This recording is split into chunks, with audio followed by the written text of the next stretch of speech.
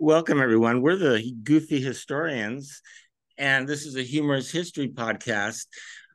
Just a reminder, we're not diagnosing anybody in this video. We're only speculating about what could be happening in a situation like this. If you enjoy the video, please like it, hit subscribe, and consider supporting us on Patreon. We'll put the link to Patreon in the description of this video. Today, we're going to get started and talk about Egypt.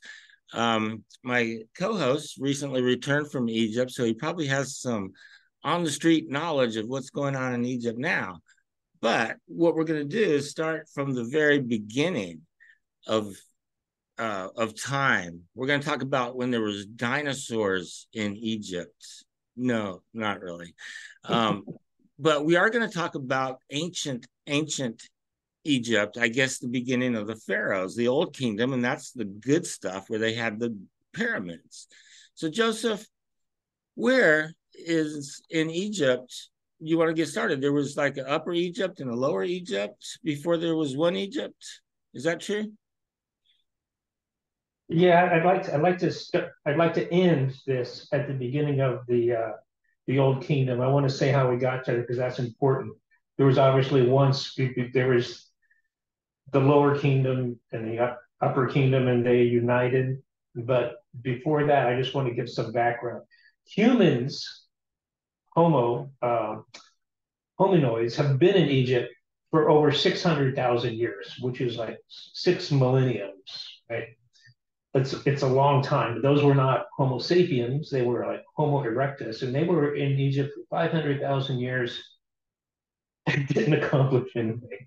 They have they had one tool, the hand axe, for 500,000 years, and that was it.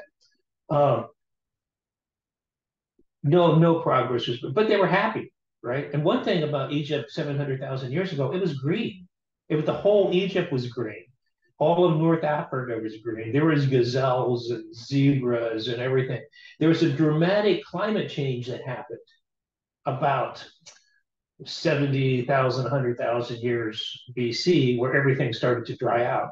And that's when the Neanderthal man showed up. He shows up about 70,000 years ago, and he's talking to like the Homo erectus who's there before, right? And he said, the stone axe, we got to get going on this. So they made like scrapers. They had like a little industrial revolution going with the Neanderthal. Neanderthal started burying their dead. They started making little pot things going on. Um, so they sort of took over the scene. That was 70,000 years ago. And then, and then again, nothing else happened. And then Neanderthals. And one thing about this time, nobody lived over 30 years old, right? You were probably dead by the time you're 25. This was like, if you were back at this time, it was like living on a college campus without any professors, right? Everybody was between 20 and 30 without the actual campus. So, but everybody was happy. There was no reason to no reason to progress. So, okay, so prior to the Neanderthals, Homo erectus or whatever was running around and he had a hand axe. That was it. That's all he had for all that time. Did he and it was the Garden of Eden, but he only lived to like 25. He Yeah, right. probably had fire toward the end of that. Neanderthal brought fire. Oh, okay. So, All right. So go ahead so with the when Neanderthal. Neanderthal showed up, he said, come on, well, because Homo erectus was our the whole time, man. All they were doing was chasing and copulating. But Neanderthal shows up and says, "We got fire. We're going to start burying our dead." And that's one of the first indication of mummification, right? Because they're not just dying. Now they're dying, and they're putting people in little sand pits, and that was covering it up, and it got dug up by wild animals, right? But it was a start. And then about 10,000 years ago or so, um, it was Homo sapiens sapiens show up. They're like the last ones on the scene, right? And when they come, there was this whole they got the bow and arrow, they got the sickle, They got the spear. They started getting arrowheads, little arrowheads, like shooting birds and stuff. Um, they got fire. They were cooking. They got pottery, which was huge, right? And all this pottery, they started they started putting little symbols on it, not writing, but they were like putting like water symbols, and they were like making little edges and stuff. So they were doing something more than just running around with a hand axe trying to chase down a gazelle, right? For one reason, life was a lot more difficult then. Egypt was drying up, so they were getting more concentration of people around the Nile when you just couldn't go out to the savannah and take down a giraffe or something. So they're concentrating now along the Nile, and they're creating these. They're getting little groups of 25 to 30 people at the time.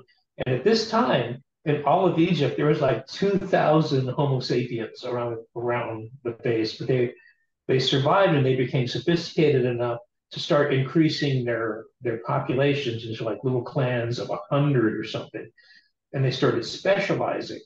Some people made pots, some people made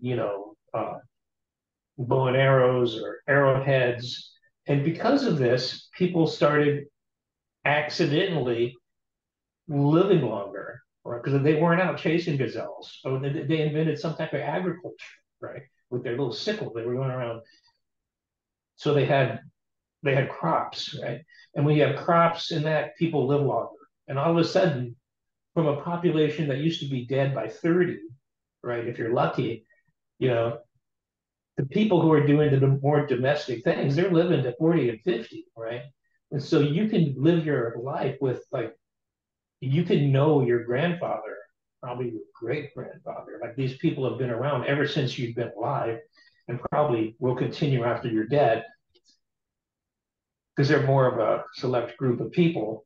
So I think that was like the beginning of thinking of like these people have been here forever. Are they immortal? Are this king going to be here for the next generation? So I think they started getting the idea that these people are going to live forever because like your grandpa, right? He was like 98, right? It's like he was here forever. Yeah, you Um, know what? It's like they hacked evolution at that point. Because, like I was saying, evolution doesn't have any need for people past their reproductive age, right? Except for maybe grandparents that can help take care of the younger kids and stuff. But, people yeah, living I think older, I that's think just, you know what I mean by that? yeah, because I mean it's like a lever, right? You get one person or one group of people who can make it past 40, right? Not only are they living past 40 now, they can take care of the grandkids, right? They can depart, it says, oh, that gazelle over there, leave him alone. He's a mean son of a bitch.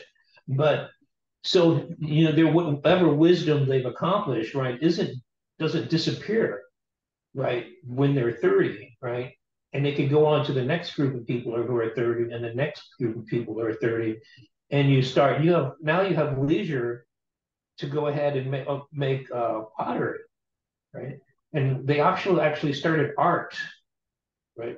And one of the things they made these Homo sapiens just to show how cool they were. They were making art, but they also made makeup, right? They had these little palettes where they ground mud and charcoal from the fire, and they had like little coloring from some of the stones, and they were like putting makeup on their face, right? So they were into being beautiful. This was like the first, it wasn't just being alive, it was being alive and looking good, And even then, most people were 20 to 30. So these were, if you looked at the pyramid drawings today, these were beautiful people. So it was a very nice life. And it was a life they wanted to continue, right? As long as they could. Nobody's really suffering today. It's not like, the Homo erectus, where they're all like with their little hand axe running around. I mean, how much can you hunt with a hand axe? But with a bow and arrow, and a sickle, life becomes a lot easier. Um, Yeah, so I think that So if I could chime in, I think that's why in some ways it was built into the Egyptian DNA that um they got to some point and change was not something that they were excited about because they wanted to just be consistent, and that carried on all through you know once it got started all through the other dynasties. Like change wasn't something they really strived. The artwork is the same for hundreds of years. They looked the same. They wore the same clothes, if you believe the pictographs and stuff. So I whatever think clothes they from could even at get, that right? early time, they were like, really, let's keep this going. Yeah, and well, like the Neanderthals are the ones who invented like a scraper, right? So when you hunt something down, you just didn't like take its skin and wear it. You scraped off the meat and the skin, and then you could make actually leather. So the Neanderthals came up with leather, right? So that was a great advantage. So it went back. So it's not like humans showed up and there was nothing there. There were people. They had been actual hominids. They looked almost like us for 700 years before that. And then I'm sure they built on what the Neanderthals had. And then who knows what happened to the Neanderthals? Maybe they just intermarried with the Homo sapiens, right? Pull the two because because the Neanderthals disappeared at that time, and there was only Homo sapiens, us, to build on what's left. Um, and remember, in the Bible, right? It's at this time, which is about the same time as this is happening. In the Bible, the Old Testament begins about 4,000 BC, right? So the Bible didn't know anything about the Neanderthals or the Homo erectus, right? But they're right about Homo sapiens. That's about the time the Homo sapiens show up and doing something substantial. Homo sapiens actually go back 100,000 years or 200,000 years, but in terms of them becoming civilized, it kind of coincides with what the Bible says about 4,000 years old. But the Bible says people are living like 800 years old, living to be 800 years old, right? The I always Bible figured that's says just the because they, Bible says he lived to be 1,200 years old because he didn't have but I, something. Yeah. yeah, they had better vitamins back then. But I think it's because the people writing the Bible just misplaced the decimal point. They go, was that 800 or where do we put the decimal point? Right? It's oh yeah, it was, or maybe they didn't understand decimal points and the guy meant to say 80 and he wrote 800. Who knows? Keeping track of all those birthdays. But after Homo sapiens came on, they settled down. They started getting longer, bigger, and bigger groups of people together, and they started living longer, right? So that's what I mean. They not only invented all of these old things, right? They not only invented like the bow and arrow, uh, pottery, art, the palette, makeup, agriculture. They invented old age, right? Because Wait, before, hold on. Stop the whoa, presses. Stop the presses. I gotta quote this. Okay, so let me write this down. So the Egyptians invented old age. Okay, I got it. I got it. Okay, okay, go ahead. yeah, because that was they weren't the first ones to actually do that, right? Because one thing Egypt doesn't have, right, is a flood story because they don't need a flood story. The Nile floods every year, you know. Unlike the Euphrates and the Tigris, you get these huge floods like once every 100 years or something, or you know the the Indus or the Ganges, or the Yellow River, the Yangtze. All civilizations are based on river valley systems. They're all based on their rivers. And once you get a river, you have occasional flooding, right? So everybody once in a while is going to get big floods, so everybody has a big flood story. But the Nile was very dependable. It didn't like flood randomly. It flooded systematically every year, which created all this fertile soil. So they never needed a flood story. So they had another creation mix with this, which is we'll talk about in another one. But because people are growing older, you can get kings, right? You can get people who are wise, people who know what is going on, right? And when they started getting kings, it's like Egypt, Upper Egypt is actually lower on the map, right? Because that's where the Nile is higher than, and then it flows south. Actually flows north. The Nile is one of the only few major rivers in the world that flows north, right? Most, like the Mississippi and all those rivers, they mainly flow south. This is one that flows north, so it's kind of backwards on the map. But when they started developing, it started to develop into two spots, Lower Egypt and Upper Egypt. So Egypt started then with the few dynasties, the first kings, and there were no pyramids back then. They were still burying their people in these in the sand and seeing that they self mummification is kind of what happened. But at some point, there was a kingdom there was a kingdom of Lower Egypt and the kingdom of Upper Egypt. Upper Egypt, Lower Egypt. And one of the kings of Lower Egypt was really jealous because the Lower Kingdom had a crown which was kind of ugly and ridiculous. It was like a big phallus symbol on top of his head. It was white. It looked like, a cook's hat or something. It's like a cone head. Lower Egypt it looked like a cone head. It looked like they were competing cone heads. they were competing. So there was this crown competition, and Lower Egypt had this really cool crown, right? It was a crown that had like this thing sticking up in the back, like a feathers and stuff, and another little thing in front, and it was smaller. And so Normer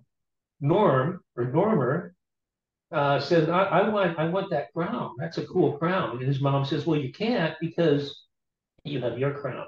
So what he said is, I'm going to go down and steal that crown. And he did. He went down and he stole that crown, and he became the pharaoh of both Upper and Lower Egypt. And his mom says, well, you still got to keep our crown because that's our heritage. And he says, okay, I'm just going to combine the two. And he put the new crown on top of the old crown.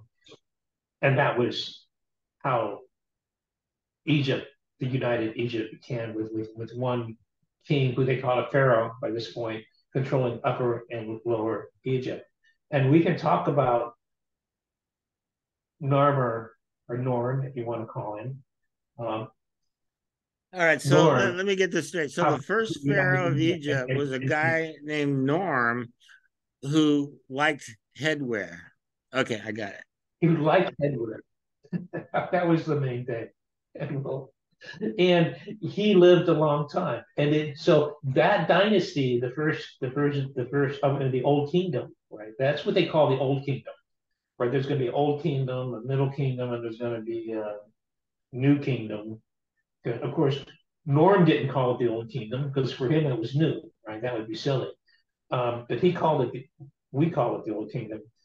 But and the Old Kingdom ends with this great pharaoh called Pepi II. And eventually, if he lives to be 100, right? So you can imagine if you're these peasants living to be 30 and you go generation after generation after generation after generation with the same pharaoh, these pharaohs, for all intents and purposes, are immortal, right? They just live forever. And we can talk about Pepi and Narmer in our second episode, which will cover the actual Old Kingdom. But at least we've got up to Narmer, and that's where we should end today. Well, that's great. So we went from Norm, everybody loves Norm, to Pepe.